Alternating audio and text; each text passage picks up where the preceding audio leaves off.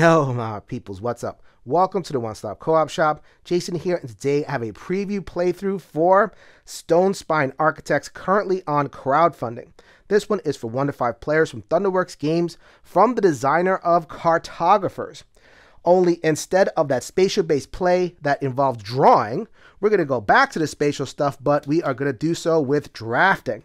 So we have this giant pile of chamber cards, and slowly we are going to draft our rooms. We are going to build a 4x4 grid of a dangerous dungeon.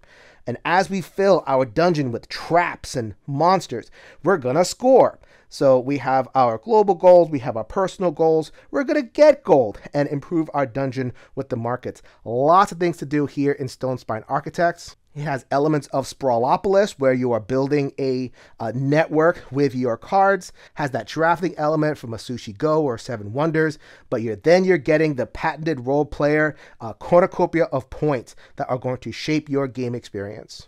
So let's get into some announcements, and then I will dive in to Stonespine Architects.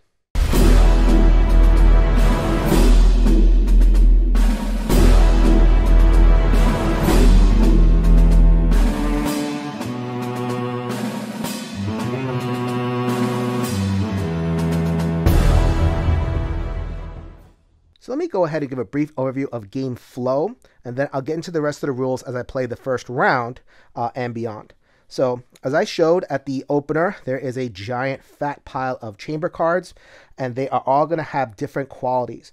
So they're either going to be hewn from rough rock or shaped from stone. They're going to have different connectors, and they're also going to have elements. So there's 4 quadrants to each card, and they're going to have gelatinous, you can't say gelatinous cube, you have to say like ooze or something, copyright stuff. We have traps, we have reputation, we have treasure, we have all sorts of different elements that will play into the arrangement of your dungeon and ultimately the final score. At all player counts, you're going to start each individual round with 5 cards. You're going to draft 1 and pass. Very familiar gameplay. So in the multiplayer game, it's very straightforward. You're just going to draft 1 and put it into one of your 4 chambers over here, and then pass the rest of the cards. In 2-player, there's a draw and a discard to kind of mix things up a little bit, and I'll get into the solo as I get into the playthrough. Okay, so here is my decision space, and there's a lot to think about. So I have this card right here, which is my blueprint.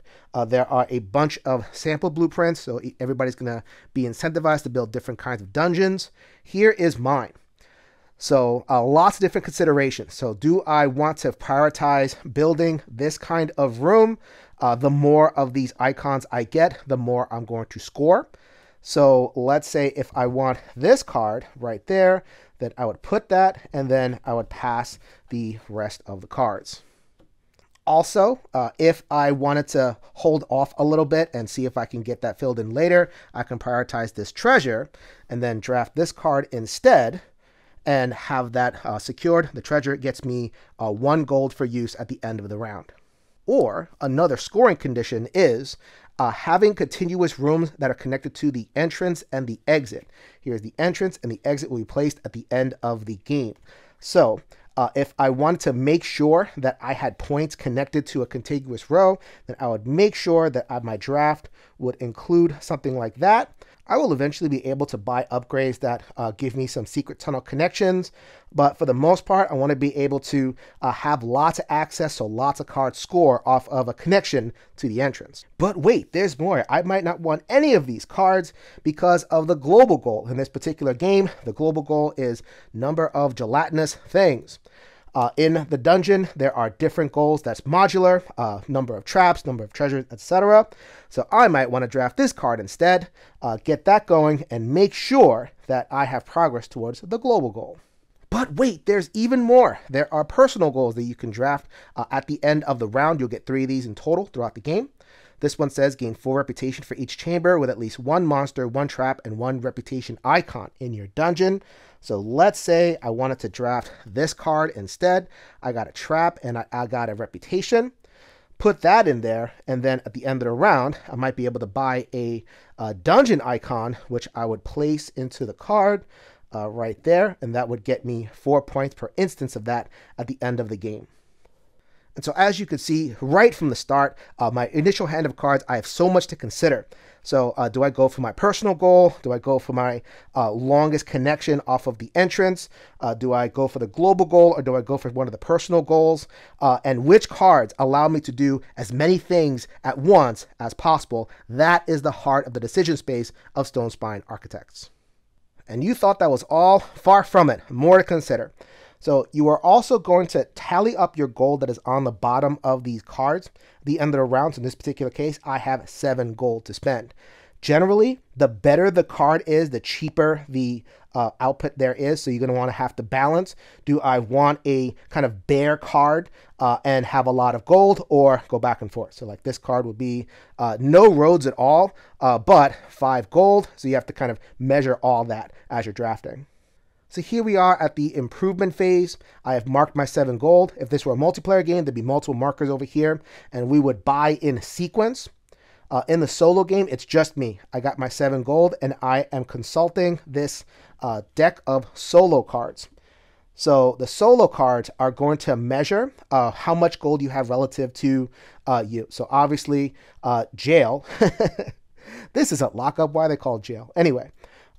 They have more than me. They have 13. So they are going to discard whatever that says. So I am no longer eligible to buy these upgrades, including the Secret Stairs, which is a rare and awesome upgrade. That stinks for me. Now I can buy 4/7. I can buy these 2 icons, which will improve my dungeon, give me a little bit more scoring. And because that's 8, I can't afford anything else. I would spend all 7, put those in my dungeon somewhere immediately. In addition, I can always pass at any time and gain one of these personal goals. So sometimes you're going to want to leave some gold on a table if you find that there's one of these that's really good for you, or just spend and take whatever's left.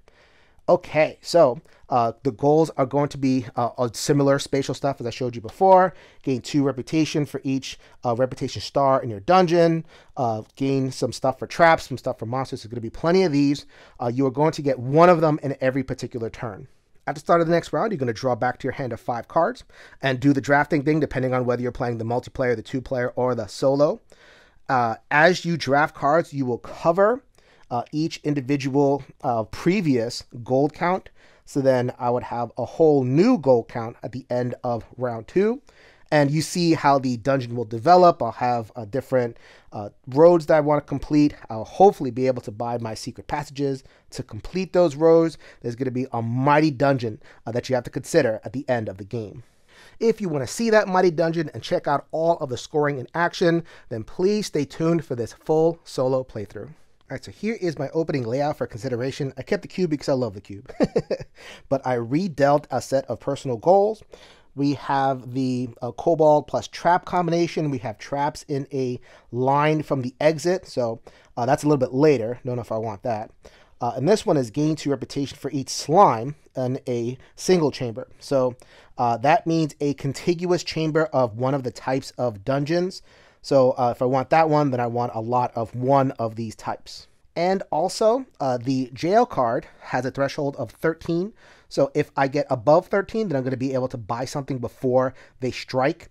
If I don't get the 13, then they are going to eliminate some things, including this very rare and precious secret passage. So I might want to beat 13 if I want to buy that passage before the bot strikes. The other thing to note about the bot card is this rune symbol over here, the C rune, 1 of 3.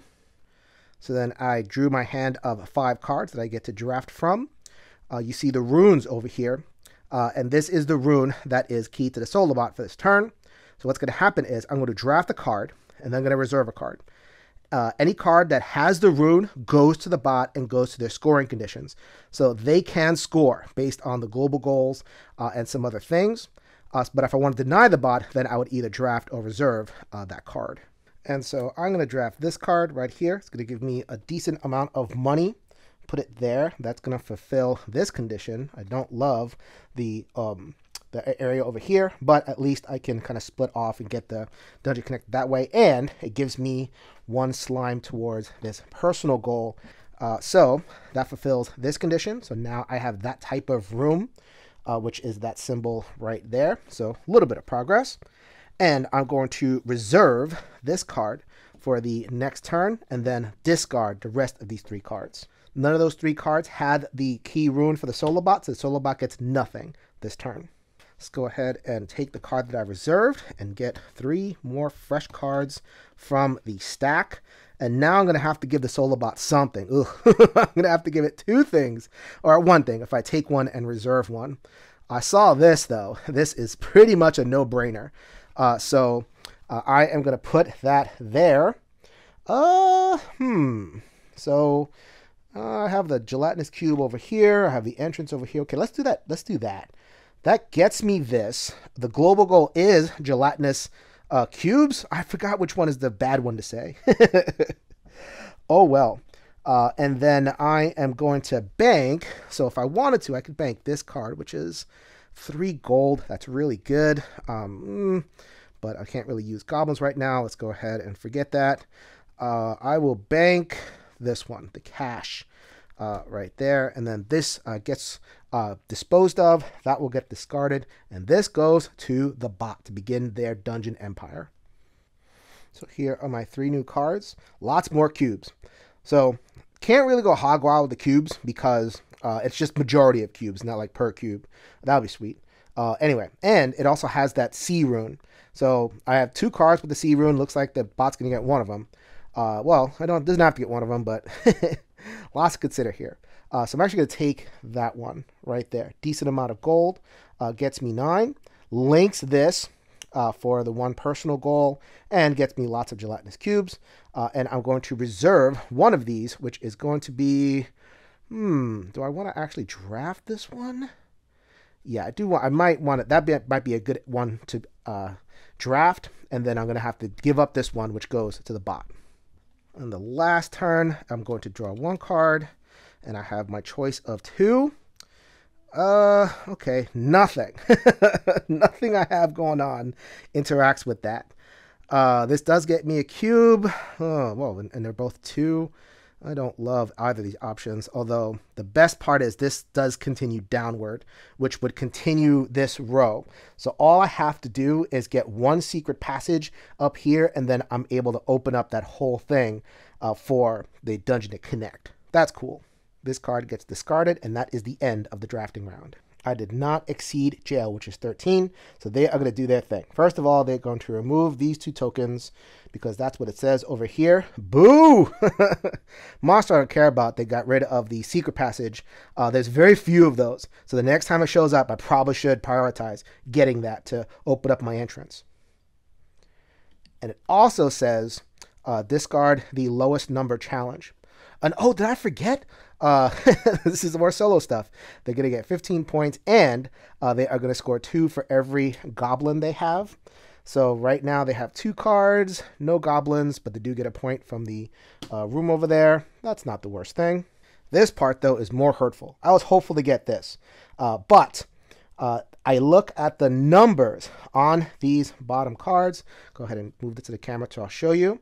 11, 20, and 26. The Solobot specifically says it's going to discard the lowest number challenge, which is this. No!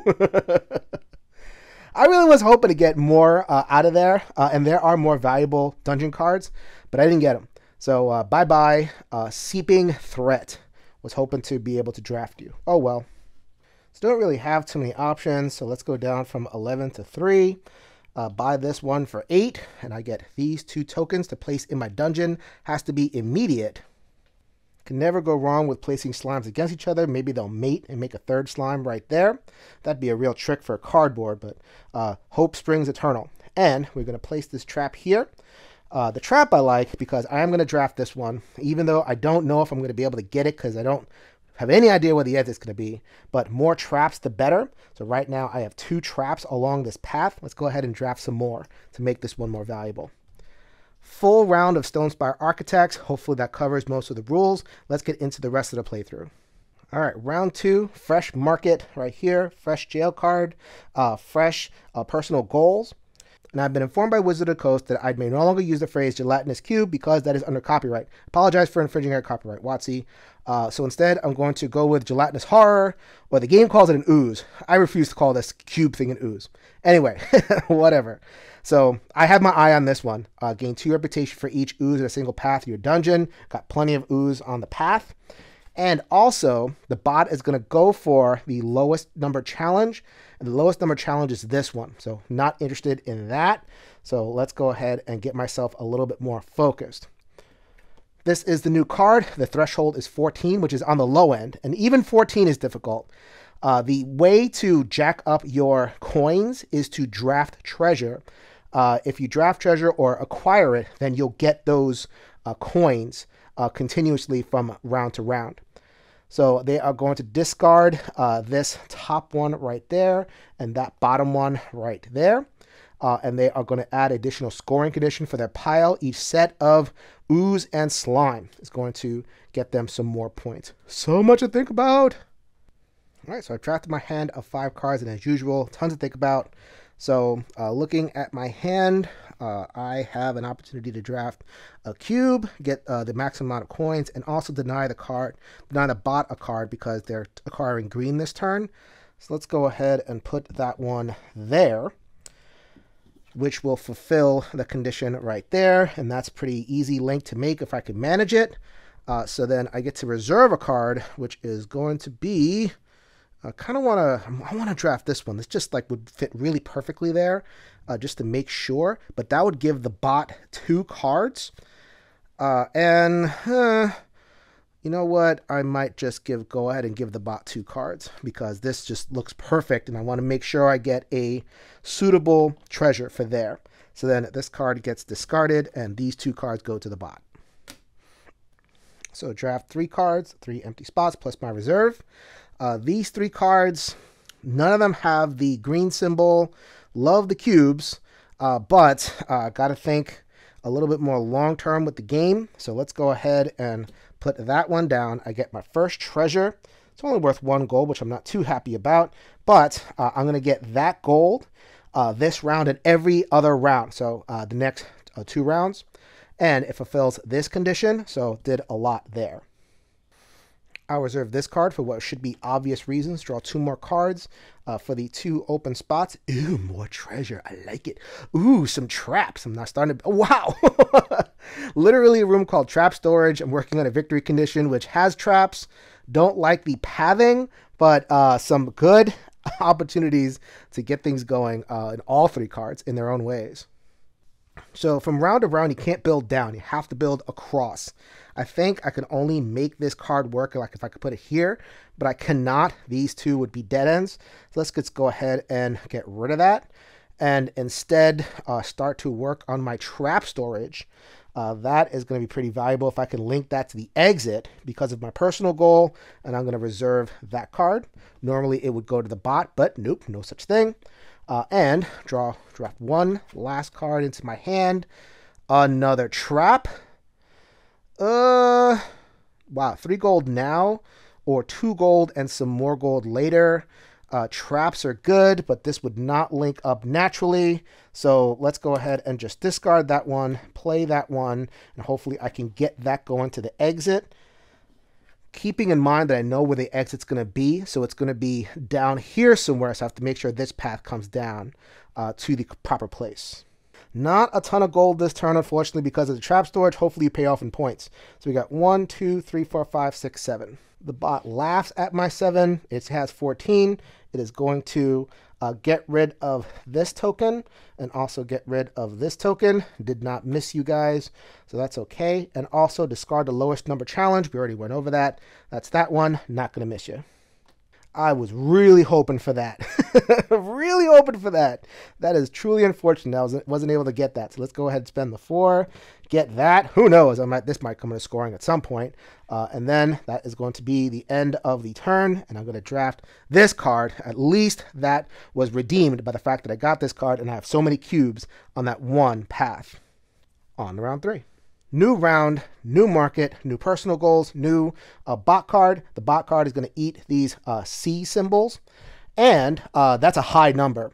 So I'm going to really try to get that because they're going to eat the top row of stuff. And there's my secret passage. I'm going to only have one more round to be able to get that. So I need to be able to beat 16 now. Doubtful, but I'm going to try. And I have these new personal goals. Not really things that I am too keen about. I might have an outside chance at this. This one I'm already working on. I have one of them. The column of a solid color. Solid each, what is that? The only one chamber type. I already got one. I have the possibility for two more. So maybe that one. Maybe this one, which scores for the Gnoll, Goblin, and Kobold combo. We'll see. So here are my 5 cards. Unfortunately, they're all from Rough Hewn Stone. This is nice. That treasury, if I'm going for gold, that's going to have to be the one. The rest of these are just not very lucrative. I do have some gnolls, 2 traps. I'm going to reserve that one, and I'm going to play the treasure.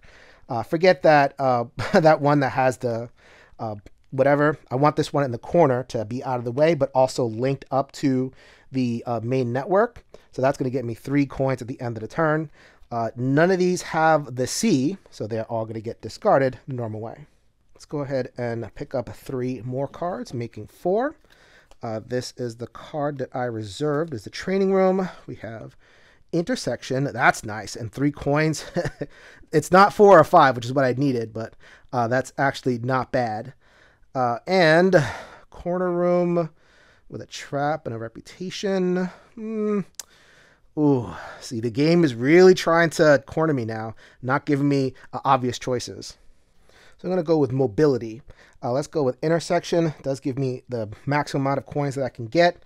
And I'm going to reserve this one to deny it from the bot, really. It's kind of a hate draft. And then discard these 2 and get 2 more cards.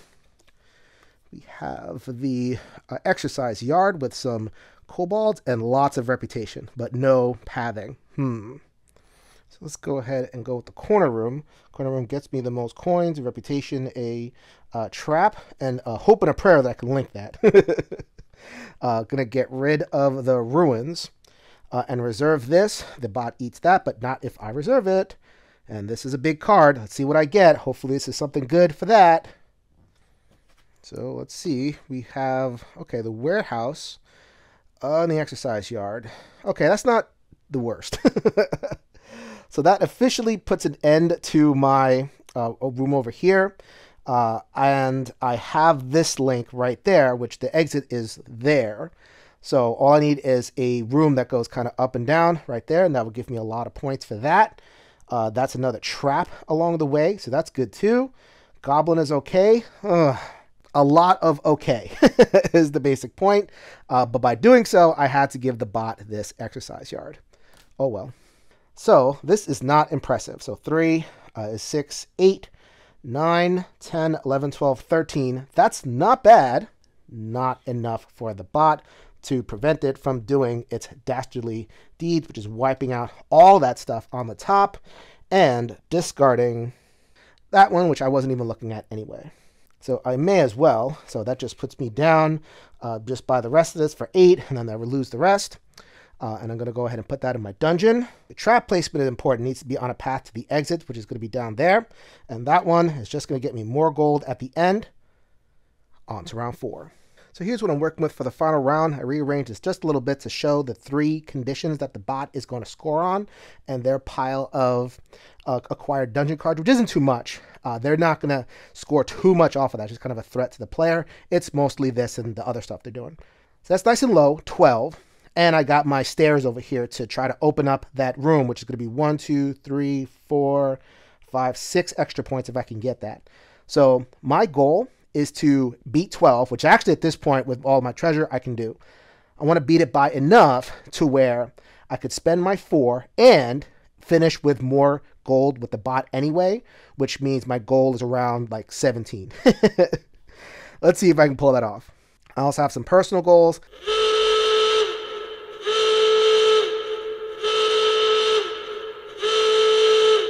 Let's get some goblins in here. I got tons of treasure. For every other goblin I acquire, I'm going to get 3 points.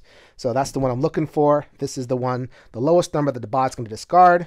Gnolls, don't care about you, Gnolls. All right, so here are my 5 cards. And happy to get a obvious choice, finally. All right, so -2 reputation, not a good thing, but this card does so many other excellent things. Okay, so first of all, we are going to put this card here.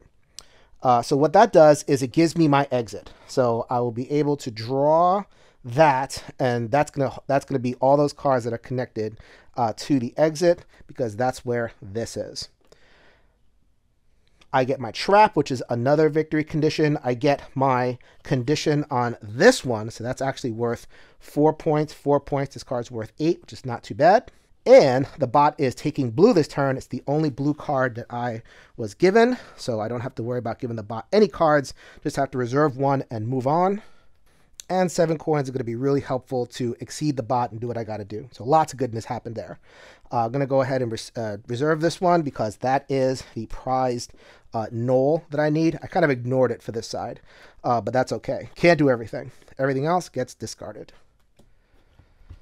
Let's draft up 3 or draw 3 more cards to go with my reserve. Here we go. You saw how valuable goblins were in that one card that is multiplying with treasure.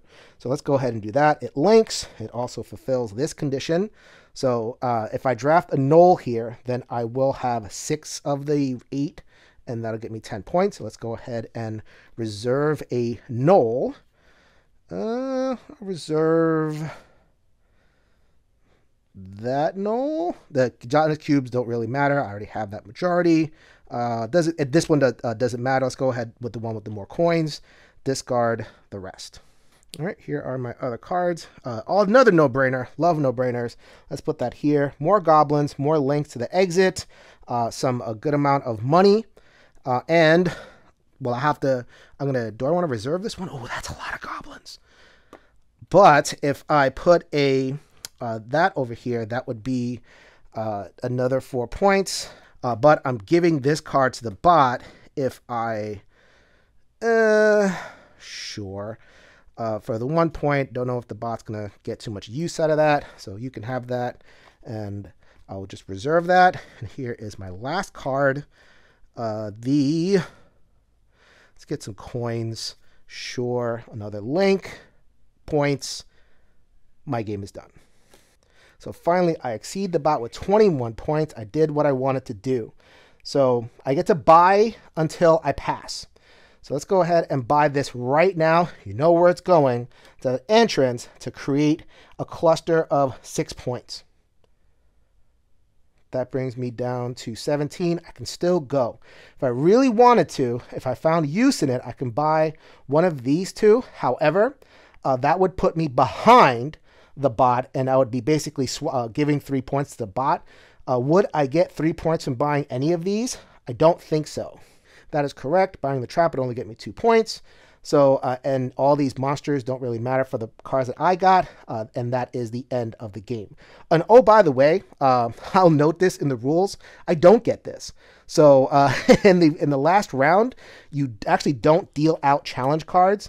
I will note that. That is makes me very sad because that would have been a lot of points. That whole goblin rush at the end didn't matter. But I'm going to keep that in the filming anyway because it illustrates how much there is to keep track of. And so just, oh no, I did that wrong. So be really mindful when you play this one. A lot going on. And so here is the final layout. I gotta admit, from a production standpoint, it looks really nice. This is all prototype components, but it's pretty comparable to what you're gonna get at the end of the game, at least this part. And you could see it. You could see the adventurers going through, ow, ow, ow, monster and trap and all that kind of thing. Definitely kind of see the Cartographers DNA because, in Cartographers, it kind of has that same sense, right? You're drawing slowly across the course of the game, and then at the end, something emerges. You can kind of like put it together with your mind. I think both of those games do a good job with that. I'm talking about all this because I lost. So obviously this is a prototype. So 86 to 79. I think focusing on the goblins a little bit cost me. And I'm generally not awesome at these games, kind of these point cornucopia games, but with the spatial element, with the theme and everything else going on, there's a lot to offer here. If you were playing along and you found that this might be a little bit easy, you could play with advanced bot cards, which will eat 2 sets of symbols per turn, so more cards going towards the bot, giving you that extra layer of challenge. I hope this overview and playthrough gives you the information that you need to determine whether this is worth your backing dollars or not. Once again, it is on crowdfunding. The link will be in the show notes of this very video. This is Jason with the One Stop Co-op Shop, reminding you that we'll see you at the next stop.